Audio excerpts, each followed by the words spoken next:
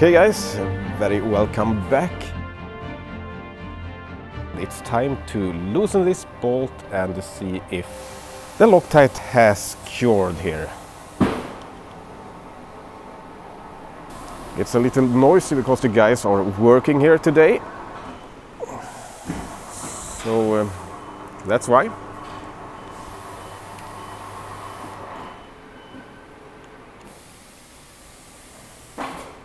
So it's still wet, of course, but hopefully it has cured down in the splines there. It's really hard to see. Yeah, it seems to be fixed now.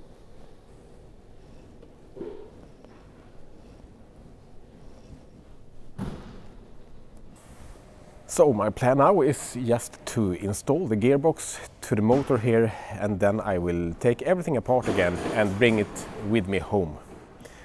So that's the plan for now. So here's the adapter plate, and I have those dual pins on it, so it will be in the correct place every time.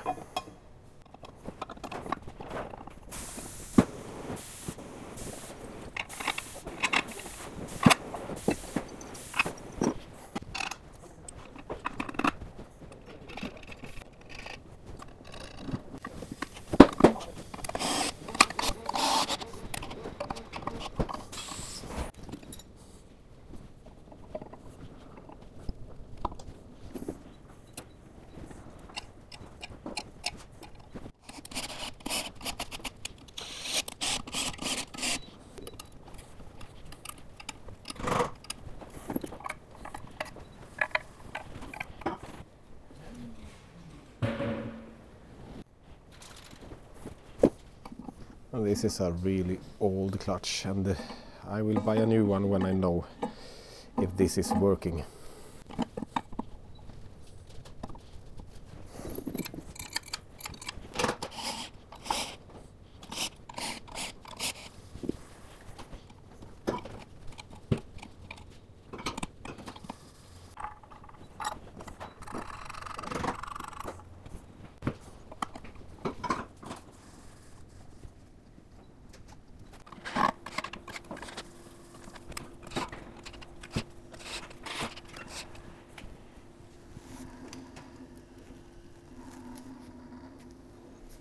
I think that this will do.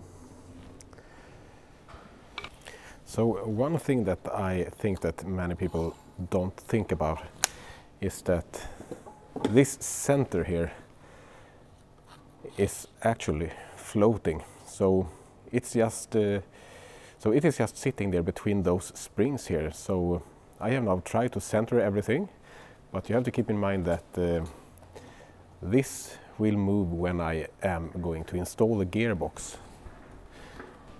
And you can see that the casting are pretty much way off center here. So let's take a look at this ring here. So when I am rotating it, you can see that, well, it has probably caused a lot of vibrations if they haven't balanced the flywheel from the beginning.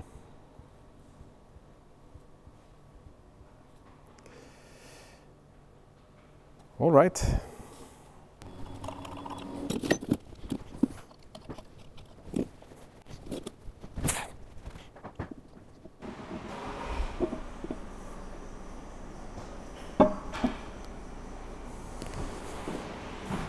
So my plan now is to move the gearbox back and forward to try to find the center and then fix it with the dual pins and then drill all the hole for the gearbox. So the gearbox are now as close as it can come to my end, and I will mark it up.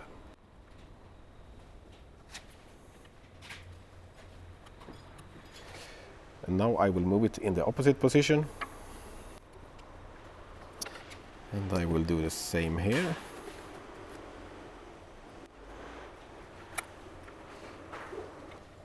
And then I will try to find the middle position here.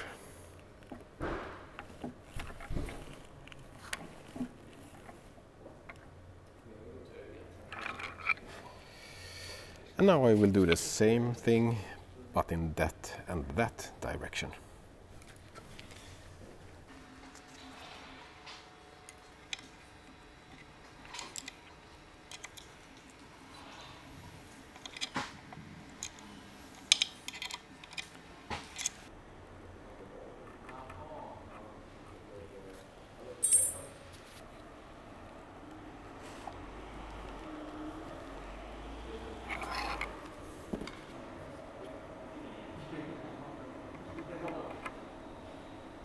So here you can see the marks. Those are the end points in the upper and lower position. And this is the end points of the front and rear position. It's maybe just 0.3 of a millimeter there. So it's a very, very small movement there. So I will now just try to find the middle position here in those lines.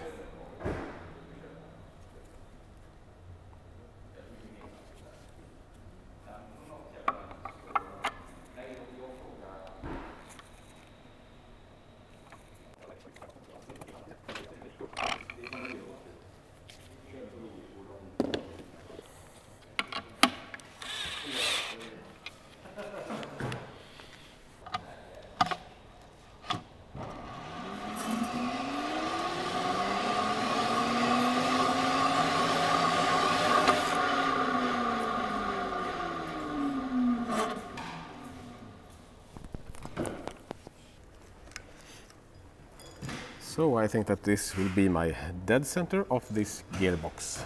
So now I just have to drill for those 12 pins.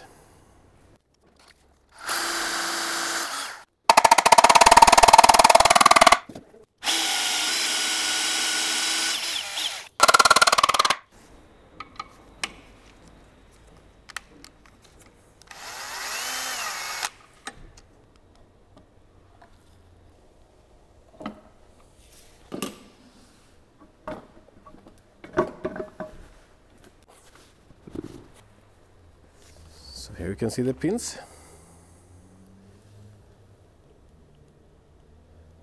And there are the holes in the gearbox that I just drilled. So luckily I hit the center there. And I had to put them there because it was the only place that I could reach with a drill when the gearbox was in place there. So that's why.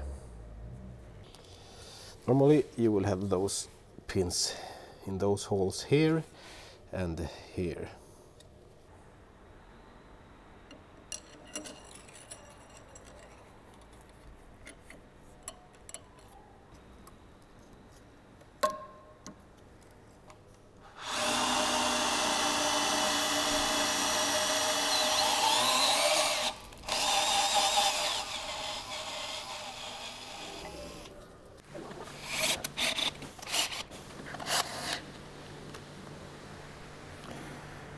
So I have to remove this and see if I have the clutch to work then, because I think that this will interfere with that bolt here.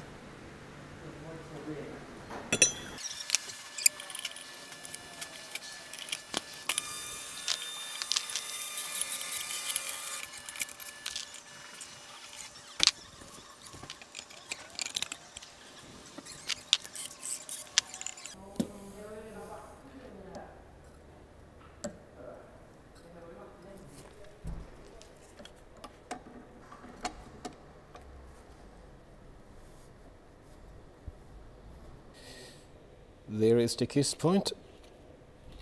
There it's free. The kiss point. So there is plenty of space there. So great. Then I know that I can leave that washer there. Fantastic.